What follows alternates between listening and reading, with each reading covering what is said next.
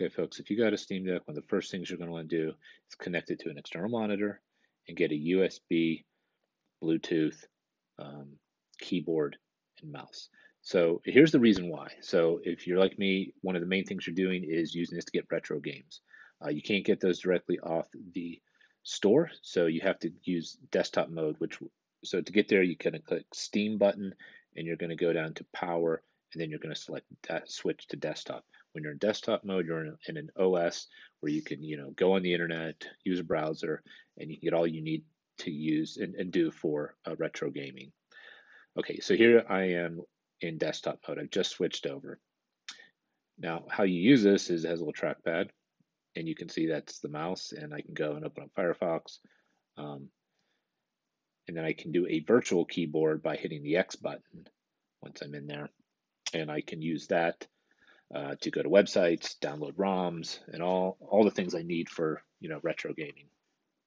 But it's not easy to use. It's very small. It's very difficult to type and use that mouse and pointer in this mode. So what you need to do is get something to convert and a Bluetooth wireless mouse and keyboard and connect it to your Steam Deck. So what you need is something like this. That's a USB-C connector converter to HDMI and regular USB. So the idea here is I can connect directly to an external monitor, so it's bigger. I can see it via HDMI. This is the connection in. So right there at the top is my USB-C connection. And then the outputs there goes to HDMI, which goes to the monitor. And then I have a regular, normal kind of USB connection, and that's where I'm going to plug in to my wireless Bluetooth keyboard and mouse. Okay, so you can see I've connected to the top. Now I'm going to connect my HDMI directly to my monitor, and really what it's going to do is just going to expand my screen, and you're going to see on the screen there my desktop mode. Okay, so now here I have a USB wireless keyboard and mouse. I'm going to take that little USB piece. I'm going to put it on the USB connection. I'm going to plug back in my HDMI cable.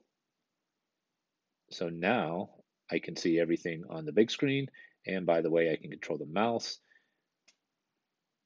Instead of that little pointer, I have a regular external mouse and keyboard. Now, one of the first things you'll notice when you do this, it's kind of just expanded the screen. So I'm going to kind of go through on a few more things on how to make that a little bit easier. You can see if I can drag a window across screens. That's kind of cool, but I don't really need that. So what I'm going to do is I'm going to switch it so that I can just see everything on the big screen on my external monitor. So down here, I'm going to go into Settings, System Settings, and then at the bottom is Display and Monitor. So I can go here, and now I can display how do I want to use this external monitor. I have a Dell monitor and then my internal monitor here. You can see which one has priority. I can separate them, and that's the case. The bigger one, in this case, that means everything is on the external monitor and not on my Steam Deck, or you could have it span both left or right and drag over. So I'm just going to apply that. And now, once I say keep, I only see everything on the external monitor. So it's much easier to navigate and use in this mode.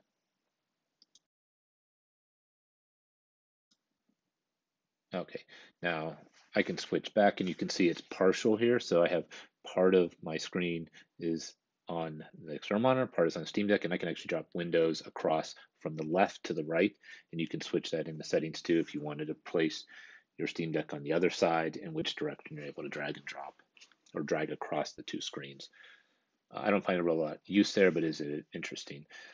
The last thing here is really once you've set up this, if you've got whatever you want, if you want to go back to desktop mode, there is an icon, return to gaming mode. You're just going to double click on that. And in this case, it's going to kind of restart. I've left everything connected, so we see everything on the external monitor and not on the Steam Deck. And I can use that keyboard and mouse just like I did before. I can go switch back to desktop mode if I want, or I could utilize the Steam Deck that way. Hope this helps, and definitely a must for retro gaming. Good luck.